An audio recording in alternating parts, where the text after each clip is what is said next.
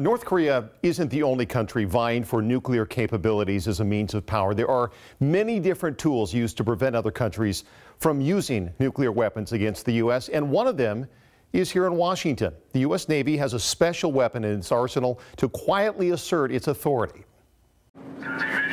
They are the titans of the U.S. Navy submarine fleet. Our mission prevents coercion by threat of nuclear attack. 560 feet of pure deterrence.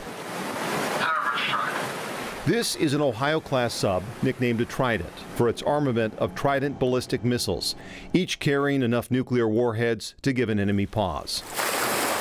The ultimate weapon and ultimate peacekeeper, residing in your backyard since the early 1980s. Banger's sub base isn't exactly a secret, yet they don't exactly leave out the welcome mat either.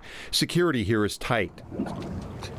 7,700 acres of Hood Canal, home to 10 Ohio-class subs and 10,000 active-duty civilian or contract personnel.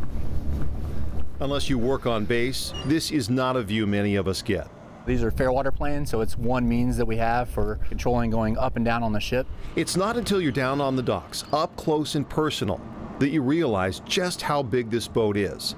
To put it in perspective, if you put 2 football fields end to end, it would measure just shy of the 87-yard line on the second field. If you stood it on end, it would almost be as tall as the Space Needle. And it's 50 feet longer than the Arleigh Burke-class guided missile destroyers based in nearby Everett. Unlike this ship, where its mere presence can make an impression, a sub's ability to slide beneath the surface with 20 nuclear warheads makes it downright scary.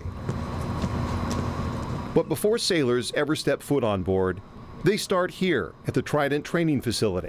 Grab all tools and get on station. Grab all tools and get on station, all right? Grab all tools and get on station. This particular trainer, they train A school, which is essentially an initial entry school for the sailors that are coming in. So there's a lot of classes they'll teach that particular thing, like from the ground up. Understand now! This is the torpedo tube lab. It's essentially a mock-up of half a torpedo room. It's one of 3 trainers we were given access to. There are more than 50 here, replicating every single function on the subs in a classroom environment. 14 member, continue. Continue on! Grounded! It's a calculated conversation Half team member. as a team leader follows the script to make sure it's literally by the book. Drain set! Mark! When it comes to launching a 3,700-pound Mark 48 acoustic homing torpedo Sensor set! with a 650-pound high-explosive warhead, No weapon. there's no room for error. So she's done stow the pivot tray? Bridge your shot! There are typically 2 4-hour sessions a day with 40 hours of total training before they're ready for the real thing. From torpedoes to transportation, our next stop is the bridge. It is a giant simulator with a 360-degree view, so realistic, after a few minutes, you'll start to sway. Bridge contact manager, I wait. Here they learn above-water navigation both into and out of port, watching for boat traffic or any other hazards, because slowing down 33 million pounds doesn't happen quickly. Bridge eye. Different programs prepare them for any port in the Pacific, so wherever they surface, they'll already have working knowledge of the landscape. We're going to do a series of up and down angles.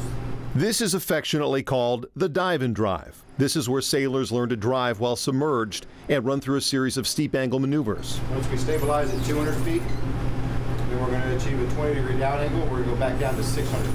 There are 2 main reasons for this exercise, not just for safety, but for silence underwater. If you're moving around and something falls and hits the ground, that makes noise and that gets put out into the ocean, right? So we want to make sure everything is stowed correctly. Make it up 200 feet using a 20-degree up angle. Every order given here in the trainer is exactly what you would hear on a sub. 250. In a little more than 1 minute, the sub has ascended 400 feet. 600 feet. Then it's back down to 600. Once we get back down to 600 feet, we're going to simulate a situation in which we'd operate the emergency blow system. 600 feet to the surface in 1 minute flat. Emergency report, flooding in danger. Emergency blow. As the crew leans forward to compensate for the severe up angle. Topside footage is hard to come by, but you get the idea from the 1990 movie The Hunt for Red October. All this training prepares these men and women for the real thing. Life aboard a Trident submarine. About 160 of America's finest will spend 3.5 months on each deployment. They'll have a crew on the submarine out at sea, while that other crew is here training and getting ready to get certified to take the boat back to ensure that the boat is out at sea as much as possible. Constant training to maintain constant readiness on board one of the most revered and powerful weapons on the planet.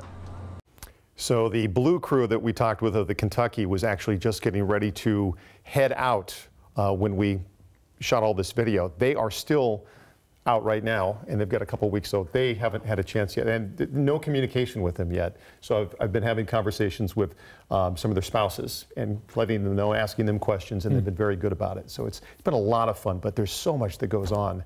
I learned so much doing this. It was amazing. Wow. I was very impressed with the size of that torpedo. Is it controllable? I mean, can they control the torpedo once it leaves the ship? Yeah, you know, they don't like to give out too many details, but there is a lot out that they're willing to share. And specifically, if you go and look at the infographic that we put together, and it's online right now, they can guide those out to, I believe it's 5 miles. That's official.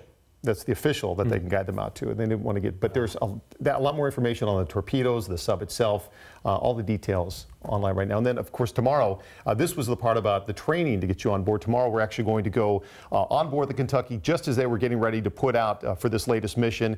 We'll talk with some of the people on board, what it's like there, and give you kind of just really a taste of what it's like. Wow. Look forward to tomorrow. Greg, nice job. Thank you.